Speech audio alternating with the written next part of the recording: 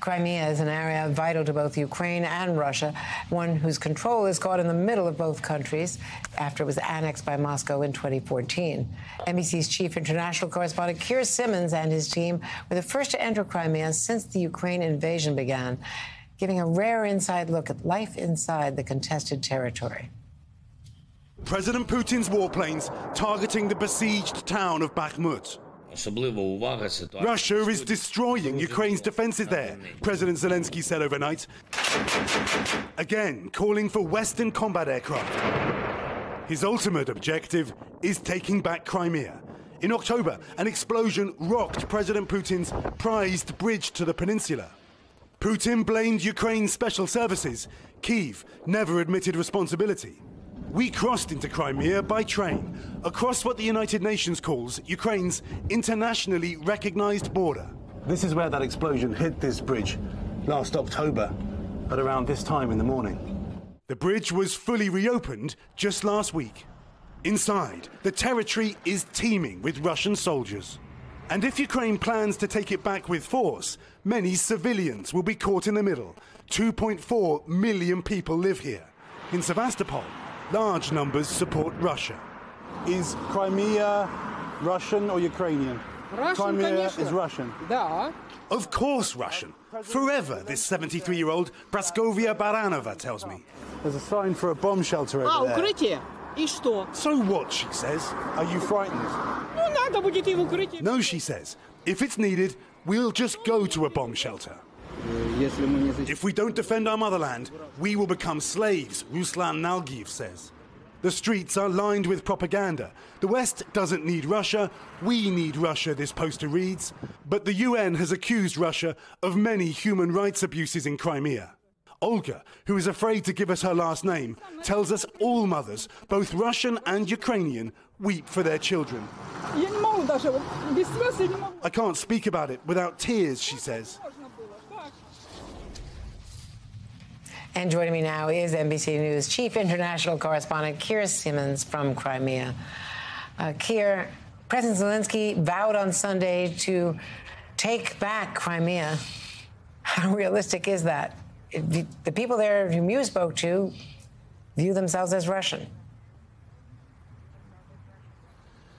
That's right. From those people that we spoke to, it seemed unrealistic. And Andrew, I want to show you some new picture that we filmed yesterday at the port of Sevastopol. Now, this is the closest that any US news crew has got to the Russian Black Sea Fleet in many, many years. What you're seeing here are President Putin's ships at that port. Why it's important is because Vladimir Putin will be determined to defend that port, to not have it taken away from him. He may well do pretty much anything to try to achieve that, and the reason why is because it is so strategically important to Russia. But here's the irony: the fact since he launched that invasion a year ago in Ukraine, the Ukrainians now will be determined not to have the Black Sea Fleet there, potentially threatening their coast for years to come. So it is a very, very dangerous standoff that suggests that this could pan out for some time to come. It's hard to see how you reach a negotiation over that. And there in Sevastopol, Andrew, I've got to tell you, I mean, there was just military everywhere, absolutely everywhere. It is a military town. So again, when, for example, Victoria Nuland talks about, at the very least, we want Crimea to be demilitarized, I found myself standing there and wondering, how on earth does that happen? And, Keir, we keep hearing that Crimea is exactly what NATO and the U.S. fear Zelensky will try to go into with long-range weapons, maybe even with those F-16s if he ever were to get them, which I don't think he will, not in the near term. They're worried that that is a tripwire for Vladimir Putin. What is your take on that?